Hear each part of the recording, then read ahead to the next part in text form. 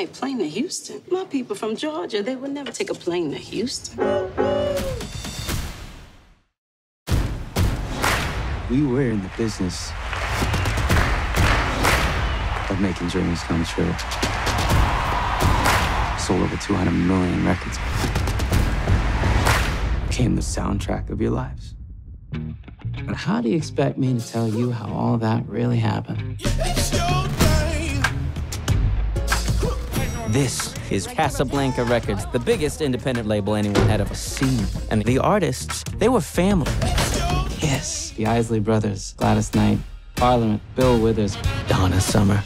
They legally changed my name. No! Everything is hotter in summer. And we knew what Casablanca could be. We were $7 million in debt. You're broke. The whole town knows it. What the hell do you really want? You didn't come over here just to beat up Bruce. I didn't.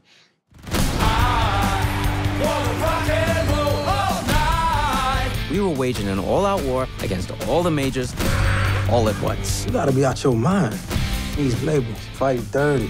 Motown actually put a hit on us? You're gonna need to make a phone call.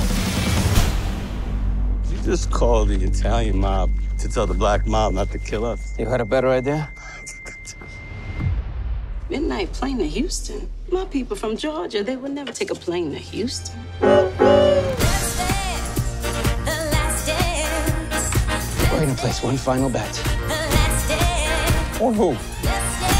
On us. Lift off. Let's go.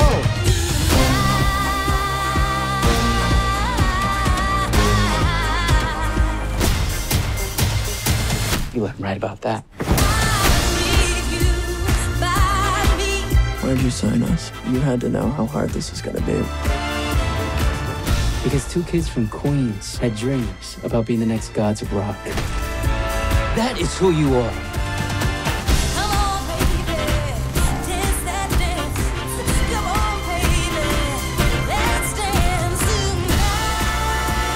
So, what happens next?